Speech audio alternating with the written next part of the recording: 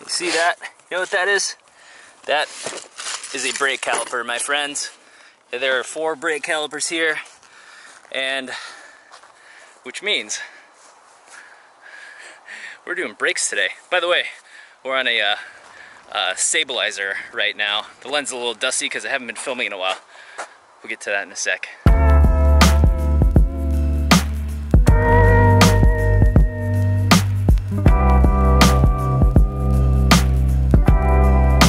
Alright, so we are doing brake calipers today. I just broke all these lug nuts off with something called a breaker bar, which is this tool right here. Let's go over a few things. Number one, I took a little break. There's some things that I needed to fix on the bus, like the propane, for example. It's right here. It should be working shortly. Although it's too short, it's not working. We gotta stop by the propane store once again and get that fixed. Yeah, I just been a little frustrated with things. Number one, I feel like I'm fat. This might sound silly, but it's all relative. I've been like 160, 70 pounds, 75 forever, and now I'm approaching 200. It doesn't make me feel good. Me and Josh were joking about it on the trip. It's actually pretty, it's a pretty serious issue to me, because I've never been this heavy. I don't like it. Also, I put a lot of time and effort, there we go. Also, I put a lot of effort into this whole project over the past year, and maybe 40 grand into this project, and only the past 2 months have I made a little bit of money on YouTube, with the exception of Virgin Mobile. That was a little bit different. But if anybody's ever started a business before, and you got to the point where like a year later, you're only getting 300 bucks a month, it is worrying, because diesel does not grow on trees. It's 150 bucks, 130 to 50 bucks to fill up the gas tank. Slightly worrying. So I was thinking a lot over the past few weeks, and I don't know if I'm gonna sell the bus. It just is not sustainable at this point with my current numbers. And I know some of you guys are gonna be like, whoop, the gimbal. I know some of you guys are gonna be like, well, if you posted more regularly than this. Yeah, that's true, but at the same point, it's still expensive. It hasn't been covering what I've invested in this project, and it makes me nervous. And there's a possibility I might have to sell this, maybe downgrade, but I'm not gonna stop the channel. So that's what's going on here. Just trying to figure out my frustrations and, you know, all that stuff. Also, would you guys please bear with me? I am still a new YouTuber in my mind, and if I don't respond to somebody right away, I know I've been lagging on the comments, just, you know, just know that I'm still figuring this thing out. I'm not giving up. I'm not abandoning anyone, so there's none of that. So don't worry, I still love you guys. Please don't take it personally. It's just me trying to figure out what the hell I am going to do with my life. So that being said, we're gonna work on the calipers, and we're gonna get this going. This stabilizer, still getting the hang of it. It's not perfect. It's kind of freaking out right now. And now we got it backwards. All right. Additionally, I fixed the coolant. I did a coolant flush, if anyone knows what that is. This is the coolant reservoir. This is where the coolant goes. There's something called a thermostat down here, which I took out, which is on the bottom of this hose down there. It was a pain in the butt. I had to use 50, as in 50 gallons of distilled water to flush out the bus. This is the kind of coolant I'm now using.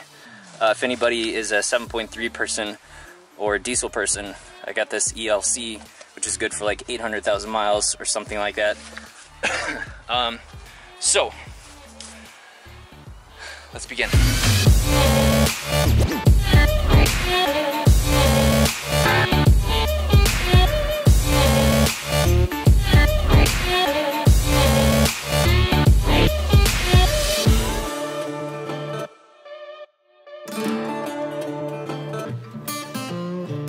caliper. We got the caliper off. I also am using this impact driver with a 14mm socket at the tip, and I put it right on this where the brake line goes in, and I loosened it up, as you can see, or maybe not, but take my word for it, it's leaking around there. So the next step is to remove this whole thing and replace it with this brand new brake caliper right here. And the reason we're replacing is because this bleeder valve on that one that's currently on there, rather all four, because this is a salt belt bus, they're all rusted onto the caliper. Gotta remove it. All right, next step is to take the brake pad off of the old rusty brake caliper, put it on the new one, and make sure it fits it in the grooves right here. And then we need to connect the brake line right here. This thing hanging down, if you can see it, right there, to the new one. Here's what I've been dealing with for the past few weeks.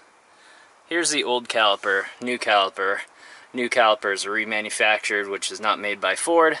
New caliper won't fit on there. Mechanics is a pain in the butt. I'll leave the tutorials up to Chris Fix, which, by the way, he's amazing. I've learned a lot of stuff.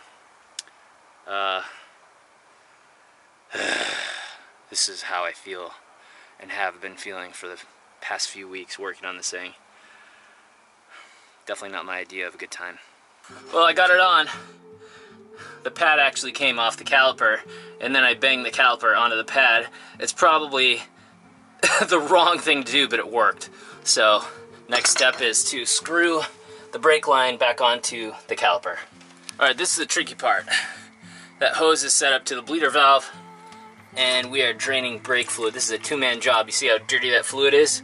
So Jackson is pressing on the brakes, and the pressure, thanks dude, the pressure is pushing out all the nasty brake fluid, and then we're going to fill this brake fluid back up into this container, which the container is called the master cylinder, and there's still quite a bit of fluid, so we're going to flush it all out. Got my breaker bar with the proper size socket, wheels back on, brakes are bled, and it's time for the other side. I think I'll do the other two front ones tomorrow morning. Great news, we're back on the road. The other brake caliper is on. I stopped by the store. I know it's the one you guys don't like me to go to, but I promise it's convenient, and if you are on the road full time, you will completely understand why I stop here. So anyways, I got some goodies, and we are headed over to a tiny house festival thing for the weekend. It's gonna be a 3-day event. Not sure how exciting it's gonna be to vlog the whole place 3 days in a row. So what I might do is kind of like a compilation vlog, and then do individual interviews of different people's tiny houses, because there's going to be some pretty cool school buses, vans, and tiny homes on trailers over there, and probably a lot more stuff too. So anyways, it's kind of a mess, as you can see, but this will be nice and clean by tomorrow. I'm going to go park on the property overnight tonight, and then just wake up and start meeting people. So let's hit the road. From the place beneath the willow, so many years, too many tears on your pillow. Alright, we're here. Check this out. You can't see it right now, but right there, full-on van life, tiny houses over here. We got the buses all stacked up. This is gonna be pretty rad. Alright, just had a nice catching up with Brock, Bus Life Adventure, and Skoolie Love on Instagram, and Valerie Bus, and yeah, it's just it's just school buses. There's like 6 school buses, I think. 1, 2, 3, 4, 5 or 6. So yeah, just gonna hang, network, and instead of, I think, doing a daily vlog at the same location for 3 days, maybe I'll do a compilation vlog of the whole weekend. Otherwise, it's gonna be 3 repetitive videos, and that's kind of why I didn't film the past like few weeks is because it's very repetitive, and I was just like working on the engine and some other things. Anyways, we'll do some tours though. Some of these buses are super cool. Some of the tiny houses are insane, very creative, very stylish. Those would be a lot of fun. So if any of you guys are really into this kind of lifestyle, these would be some very inspiring videos coming your way. Otherwise, all is good inside Dan the Adventure Bus. There's a couple little things to fix, like this little door here is still broken. Gonna wrap the bench with this blanket again. Toilet is amazing. Emptied that today. You know, the usual bus life, van life. Oh, I did install this as well. Let the Adventures Begin.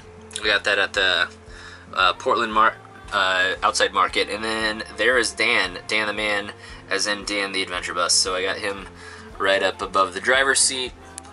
I'm gonna add something up here as well. Add also a bottle opener right here, which you can't see. I'm thinking maybe another piece of artwork or a little hanging, a vertical garden. I think that would be kind of cool.